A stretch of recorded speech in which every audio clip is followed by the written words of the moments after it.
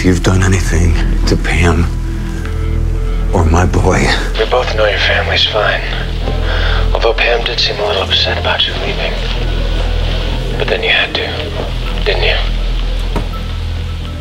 Because you couldn't let her find out. Find out about what? Oscar Shales. You remember? The one that got away. Except he didn't get too far, did he? Ah, you slipping, Schofield. Maybe. Let's hypothesize for a moment. Let's pretend I was the one who caught Shales. I don't think I could have just handed that psychopath over to the courts.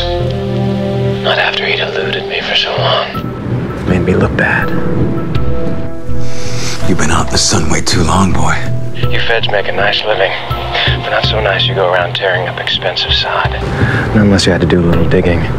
Not unless you wanted to hide something. Or someone. That's what all the lie was for, wasn't it? See, because there are two kinds of lie. In small amounts, the first kind can be a gardener's best friend. In large bags, the other kind decomposes bodies. Ah, you should write mystery novels. I don't know about you, but if I buried someone in my own backyard, I think about it all the time. I think maybe I should move that body. Then I'd remember the DNA leaches into soil. So even when the body was gone, the proof of what I'd done would still be there. I can imagine how it feels. The pressure. The constant fear. It's more than a man can bear.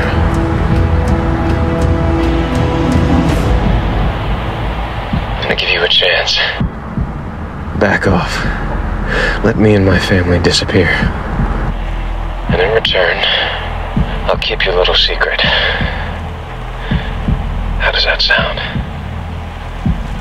Like a dead man talking? I know it's not how you wanted this to play out. But sometimes things happen that are just out of your control. This is one of those times. Take care of yourself.